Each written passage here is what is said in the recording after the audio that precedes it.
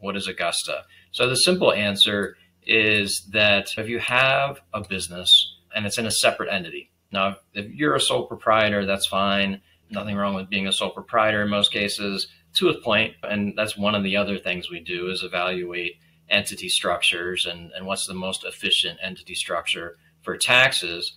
But if you have that separate entity, you can rent your house to that separate entity.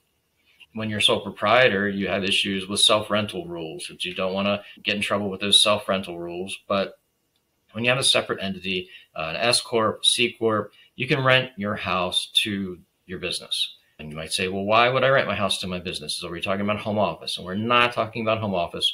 We're talking about renting your house to the business for, say, a board meeting.